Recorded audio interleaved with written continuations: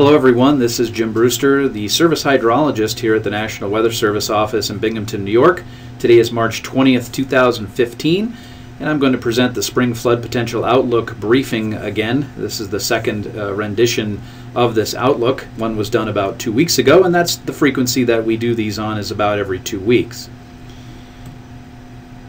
This graphic is showing the area of responsibility that the Binghamton office has as far as rivers and streams go. We monitor the Finger Lakes region and most of the Susquehanna down through Luzerne County, including the Chemung and the different sub-basins, and also we are responsible for the upper Delaware as well. Our current flooding situation is looking good. All of these stream gauge dots here are showing green, which means there is no flooding at this time. Some ice jams did pass through a few of the gauges here, but they caused no flooding problems as the ice moved downstream. Taking a look at the precipitation amounts over about the last 6 months, in the upper left-hand picture, this is the amount of precipitation that has fallen over the last 6 months, and in the blue shade here is about 5 to 10 inches throughout the Chemung Basin and the Finger Lakes. The rest of the green shaded areas roughly is about 10 to 20 inches of liquid precipitation since October 1st. If we take a look at the photograph here, or the image on the lower right hand side, it's the departure from normal. So we've only had in much of the area only about 50 to 75% of what we should have up through this time of year since October 1st. So it's very dry here in the Finger Lakes, across the western Mohawk Valley, the Chemung Basin, and even the upper Delaware, and a little bit closer to normal for much of the upper Susquehanna, where they've had pretty much normal amounts of either rain or snowfall. Here's a great photograph taken from one of our polar orbiting satellites showing much of central New York and northeast Pennsylvania. You can clearly see that we have a lot of snow still left in the area, especially the Susquehanna region here. You can see the rivers are all covered in white there, so they're ice and snow covered. The upper Delaware as well, the reservoirs here are snow and ice covered. Things have opened up though throughout the Chemung Basin heading down into northeast Pennsylvania, where the rivers are open now and there's much less snow cover, maybe just some northern slopes showing some snow here. And of course you can see the Finger Lakes are still pretty well frozen, especially the smaller ones. Seneca's wide open, Cayuga's northern end is still closed, and there's Oneida Lake locked right in. Taking a look at the snow depth comparison from 2 weeks ago until about yesterday, there's plenty of snow loss that has occurred. You can see back on March 5th all these deep purples and blue shading here indicating anywhere from about 20 to 36 inches of snow, a little bit less for the Chemung Basin. And now over here on the graphic showing March 19th, we've lost much of the snow in the Chemung Basin, especially in the valleys down throughout northern Pennsylvania on the Susquehanna. But there's still plenty of snow to go, maybe anywhere from 8 to 16 inches here, and even higher in some of the hillier terrain like the Tully Highbergs throughout the Susquehanna. Upper Delaware's lost a fair amount of snow, but again the headwaters still have quite a bit of snow in the hills. Showing the snow water equivalent of that snowpack, again back on March 5th, plenty of snow, 4 to 6 inches, pockets of 8 inches maybe.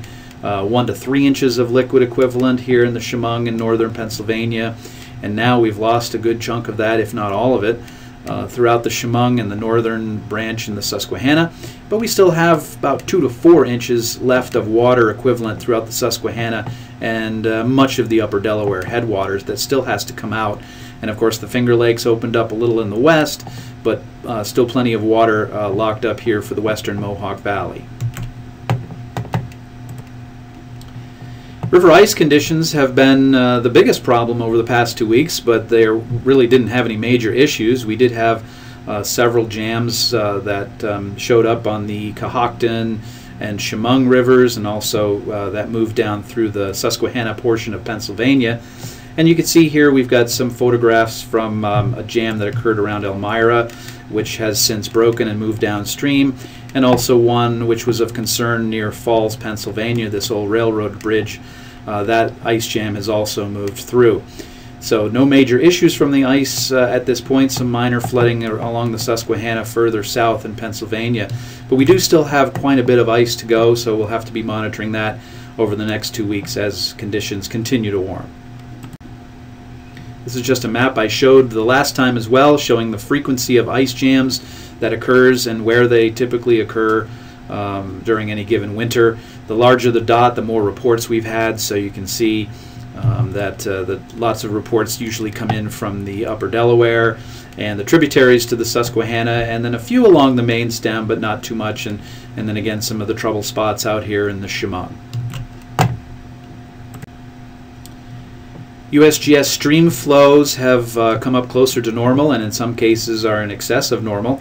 If you're looking at these graphs, anything that's in a green or a blue shade is normal to slightly above normal. Any of the warmer colored dots are indicative of stream flows that are still below normal slightly.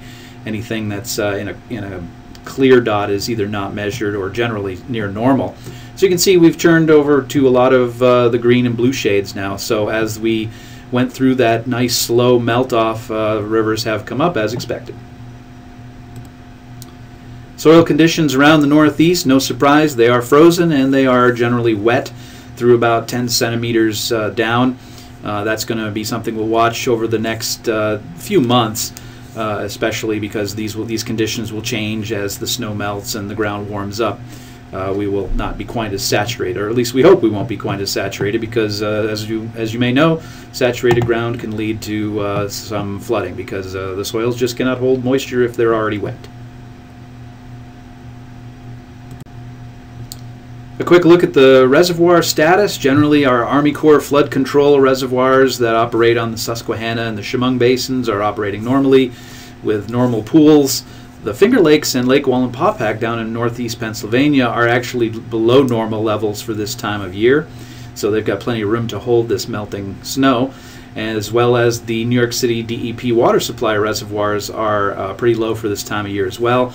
Again, they'll be able to capture a lot of that melting snow as it happens here in the next 2 to 4 weeks. So now let's look into the future. The general outlook over the next 14 days calls for, yeah, you guessed it, the blue shades indicative of cooler than normal temperatures, and the green shading down here on the precipitation chart showing above normal or slightly above normal chances of precipitation. So that's a good thing. We're going to remain generally near or cooler than normal. And again, we have to remember that March normals are actually above freezing this time of year. So even if we're a little bit below, chances are we'll still have a fair amount of melt going on with the snow. But at least this shows that we are not really under any threat of a major, significant, fast warm-up, which could bring us a significant problem with melt-off and possible flooding. When we take all the weather conditions from our meteorological models and run them through the river forecast models, we get some results. And these maps are rather boring because they're not really showing anything except for the land masses. There's no gauge points showing up, at least in our area. There's some to the south which are indicative of a small chance of flooding problems, but throughout the Susquehanna and northeast Pennsylvania, Chemung, Delaware, there are no gauges that are being forecasted to have any problems with flooding, as well as up through the Finger Lakes region on the right image as well. Taking a look at the March, April, May general outlook of greater than 50% chance of reaching a minor flood stage. There are some gauges that, should things continue, you know, as we melt off the snowpack, or if we get it to melt off a little faster, these gauges would have a pretty good chance of reaching minor flood stage. But again, without a major rain event on the horizon right now, things are looking good, at least over the next 2 weeks. So some things to remember. Remember, the snow melt alone will not cause major flooding. it might bring the streams up to flood stage or get some flooding in the natural floodplain of a river. But again, you really need a rain event with wind and high humidity and a substantial amount of rain actually to go along with the snowmelt to cause any kind of major flooding of infrastructure, homes, businesses, roads, and other things like that. The biggest thing we do have to worry about over the next 2 weeks as things melt off, we're not out of the woods in terms of worrying about ice jam problems. There's plenty of ice on the smaller tributaries and the larger rivers that hopefully will just melt away in place, but there's a chance that it could come out again and move downstream, causing jam flooding type problems. And the other thing to remember is even when the snow is all gone, we still have to worry about a rain event, because don't forget the flows will be up. They may be above normal through April and May. The ground will still be saturated, so it can't hold any excessive rain. So we can't keep our eyes off the rivers until we get past May and June. We start drying things out. Here's what we think over the next couple of weeks. The weather forecast conditions right now don't suggest much of any problems as far as rapid warm-up or heavy precipitation, which is good news. We're still going to be looking, of course, like I just said, about ice jam-related flooding. And our best case scenario is to continue with what we've done over the past 2 weeks, and that's have that maple sugar thaw. Mild days and cold nights are perfect, as we've really just had evidence of and seen over the last 2 weeks. Lost about half the snow, half the water content. Rivers came up a little, but nothing out of the ordinary. And again, the worst case scenario would be to have a warm storm with a lot of rain. And just keep an eye out for the rivers and the ice jam problems in your area and know where they are and be prepared to take action if you happen to live on a river that is susceptible to ice jamming. So overall, just a summary graphic here showing the flood potential into early April. We've lowered some of the basins up to the north here. The snow came out of the Finger Lakes a little bit, so there's a little bit less of a problem. And it's generally about an average condition for the chance of flooding through here. The Chemung has lost its snow for the most part, so it's all flushing through the system now. So barring a heavy rain event, we have normal conditions for potential flooding into the 2 week future. So the areas that are still above, we've got all that snow in the north branch of the Susquehanna. We got plenty of ice on the rivers up in here, so there's an enhanced risk of flooding in this area, which of course would translate down through the northern Pennsylvania part of the Susquehanna, should that occur.